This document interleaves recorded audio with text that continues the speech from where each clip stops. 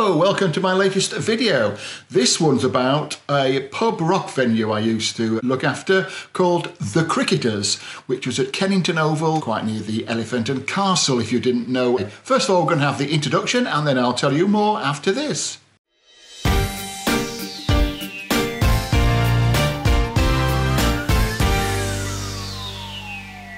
The Cricketers, the address was Kennington Oval, London, SE 11. You could walk to the middle of London in about 20 minutes from the front door. So it's very easy to get to, which was why possibly it was so successful in getting good acts to play there, because A&R men, who are people who book acts for record companies, would be able to get there very easily, because most of them were based in the West End of London, Soho and around there, and you could basically get a taxi or get a tube across there in 10 minutes. So I arrived there, first of all, in about 1984.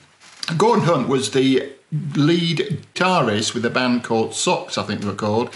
He was a Rasta man. He had Rasta hair. I think he first booked Gino Washington and the Ram Jam Band off me in the early 80s. And basically, my friend Joe Pearson, who booked acts for the Moon Putney occasion, who was a teacher really, became a headmaster, now runs Design for Life, a very good small publishing company. But at the time he was a teacher and booking acts for the Moon Putney, and he was asked by the landlord, Kenny, to book the acts for the Cricketers. This was about 84, 85, I think.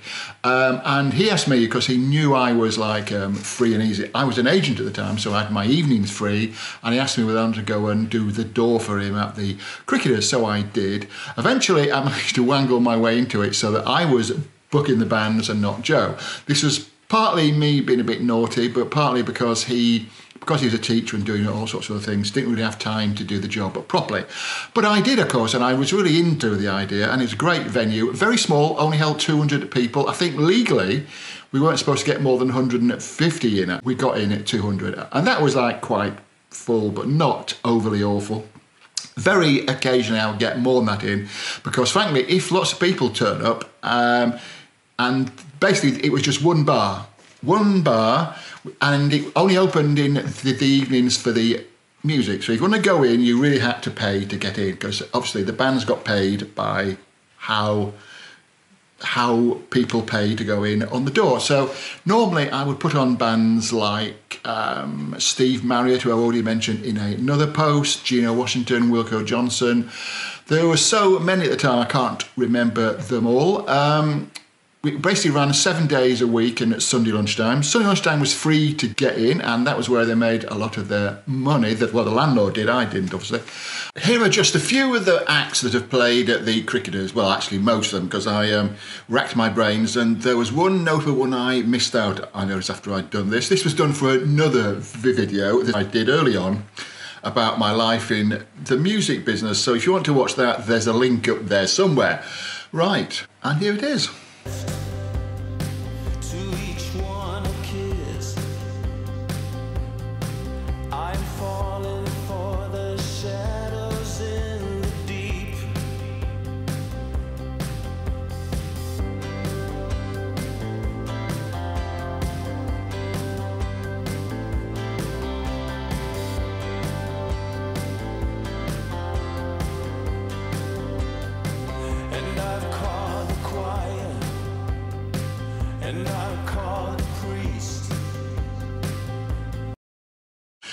I couldn't do a video about the Cricketers without mentioning Ronnie, the barman, who was a total character.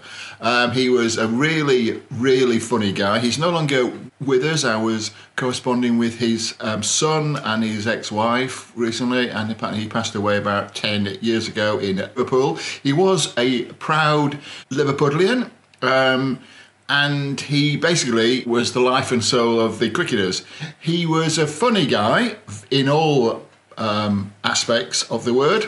He used to have little party pieces he used to do. He was very erratic. I think it's fair to say that nobody really knew what he was thinking most of the time.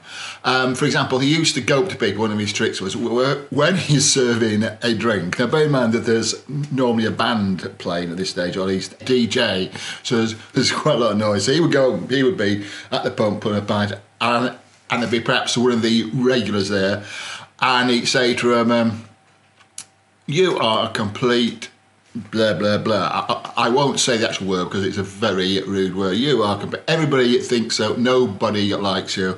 And the person, you would watch their faces like drop as they listen to this. And he'd do this all the time. Then afterwards, he'd just go, only joking, and then he'd turn away smiling. Right, the thing is, though, half the time he wasn't joking, and that's how he used to tell people what he thought of them. It wasn't always that. He used to say things, I don't know, he used to tell people things that maybe they didn't want to hear, and he was just a humorous guy. He had this friend called Moody, and on a Saturday afternoon they used to go out dressed up in their finery and con their way into the directors' boxes at whichever football club they were going to go. And these used to talk their way in and get all the free booze and all the free drink. And they used to do this every Saturday. I don't know how they managed it. And they used to turn up back at the pub at about 6 o'clock and they'd be really drunk. And they'd be drinking champagne all afternoon in the director's box and all that. And it was, and they had a few stories. And they'd be mixing with all the top people in the football game. Now, I'm not really into football, so most of what they told me was actually lost on me, but there's some fantastic stories about people like George Best and people like that. And that's it. So that is actually Ronnie. He was a real character, and he was one of the backbones of the cricketers, and he'll be sorely missed. In fact, the table I'm sitting next to, I'm working on, he sold me that, amongst lots of things that he actually sold me over the years. He sold me a fantastic coat, which lasted till about 10 years ago, which is an overcoat that lasts about 30 years. Is pretty good, isn't it? And he sold his table, which is still working. And there you go, that's Ronnie.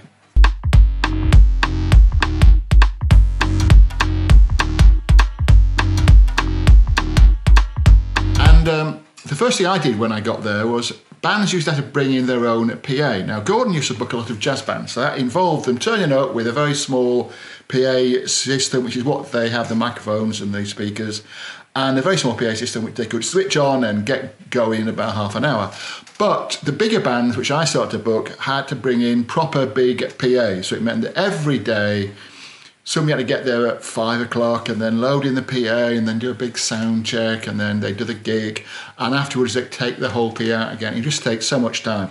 So eventually I got to my friend Paul at the Wembley Loudspeaker Company, who put in a PA. I think I was doing an HP thing with him when I was paying for him for it. So I was basically paying by the week, and then at the end of a certain period, I think it's like 2 years, whatever, I would own it. This is the technical side of it. The booking side of it was I eventually started to live at the pub. Ian Dury used to live quite close in Oval Mansions, which was 3 or 4 doors down, which was a squat. And that was like a very trendy, arty squat, and we used to know people there. But they, for some reason, didn't like paying to get into the pub. They thought it was like, but art should be free, because the big problem that is that people want to get paid. So I started booking bigger and bigger bands. I think one of the biggest we had was the Pogues, who at the time were quite big, and I used to be quite involved with the Pogues. In fact, I asked them if I could manage them, and we were quite close to working that out, I think. They were with a guy called Stan Brennan, who ran a record shop in Soho, but I think I was getting quite close to getting a deal. But then a guy called Frank Murray turned up, who was a very good manager, much better than me, and so I basically put them on in their first big, larger gigs. I think we did upstairs at the Clarendon, we did a few other things like that. And so to sever the ties with me, because they then went off to, got an agent, and Frank, organised all the stuff. They did a week for me at the Cricketers, and I think I was just paying them a very peppercorn rent, just paying them like, I don't know, a few £100, and I would keep the rest as my payoff, if you see what I mean. That was good, and that helped get more acts in, because of course the agents at that time, there were lots of pubs and venues in London, and pubs had a certain name that some bands didn't like playing in pubs. Like, for example, a lot of the trendier bands wouldn't play there because it was a pub. So I'd have to like go out and explain to it that it was only open in the evenings. It was not like a normal pub where people would come in and play dominoes and things. So eventually we got like bigger and bigger bands. We got like a lot of people who would be touring bands. I got a good relationship with Rough Trade Records and Rough Trade Agency, and so we got a lot of acts off them, like a lot of bands from Australia.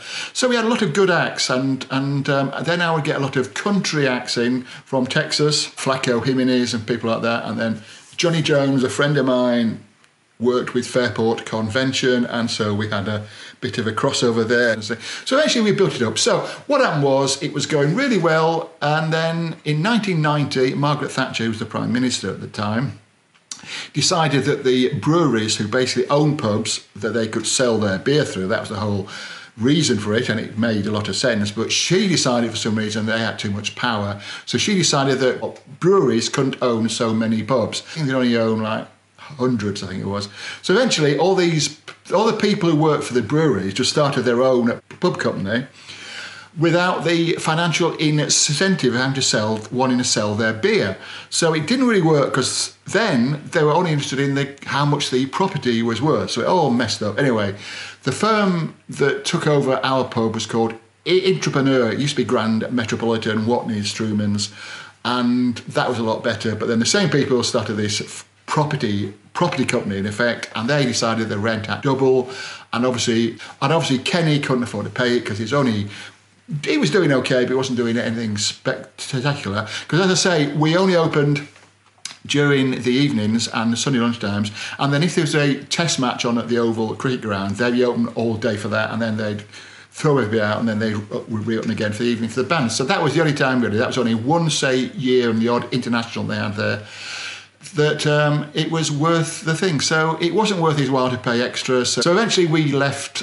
on the 30th of September 1990, and it was taken over by a bunch of bikers, believe it or not, called the Road Rats, who totally messed it all up. They came in, painted the whole place black, threw out all the artwork we had in there and all the paintings and all the original stuff, and just painted it black. And eventually it all failed, because obviously people didn't like going there. The bikers, they were like, so it's like Sons of Anarchy now, and taking over a pub. So a lot of people felt threatened by them, so people just stopped going there. But by that time I was working at Time Out, so I wasn't that worried about it. The guy who took over came to see me, and he asked me whether I could help him book the band. So I didn't actually take over, I just pointed him in the right direction, and they paid me a certain amount of money for helping them. And then the money dried up, because obviously no one was going there, and then eventually it's no secret that they actually tried to burn the place down and claim on the insurance with a PA company in there, because a friend of mine was asked to put in a dodgy PA, which is just the boxes and not the stuff inside it. So how much would it cost to put a load of boxes in there, look like a PA thing? And then somebody threw a petrol bomb through the window, which was them, and unfortunately they didn't really work it out, not very bright, so it went in the window and then did right angles to land on the stage and burn all the PA. So it's just not thought out at all. And then, anyway, they went, and then I think a Jamaican policeman moved in next, and he got into trouble for selling somebody who was a vegetarian patties which had meat in it, because he said it was vegetarian. He didn't do that well. He thought he was buying up a slice of cricketing history, but not realising that the test match was only once a year there, and no one ever went outside the ground when it was like a small county match. So he went and gone, and then it became a Portuguese restaurant, and I hear they were paying £1 a year rent or something because it was doing so badly, and then eventually it was boarded up, and it's still boarded up now to this day. So that was the end of the cricketers. Bit of a shame, because it was one of the, even though it's not in any of the history books, because the history tends to be written by people who are in charge of history. Like, for example, there's a book by Will Birch. It's a very good book about pub rock, but it basically looks at it from the angle of stiff records and stops when stiff records or like stop. So the pub rock era did carry on after that, after all the Hope and Anchor and the Red Cow and the Nashville era. It was places like the Cricketers, the Bull and Gate, the Robey in Finsbury Park. So this was like the second wave of pub rock, or maybe the third wave, I don't know. And the Cricketers was very much part of that, even though now it's hardly mentioned. So that's my little bit of slice of history about the cricketers. Hope you enjoyed it. If you did, please like it down below. If you didn't like it, well, don't say it. I always say that, don't I? Must get very annoying. Please comment down below, let me know what you think. Did you ever go to the cricketers when it's in its heyday? Did you enjoy it? Did you go when the bikers were there? Did you? Subscribe. You haven't subscribed. If you have, thank you. If you haven't, please subscribe and press the bell icon for notifications. And I hope to see you next time with more rock and roll memorabilia or more stuff that takes my fancy. Next time might be about how to cook rice. That's how esoteric it's all gonna get. So hope you enjoyed it all. See you later.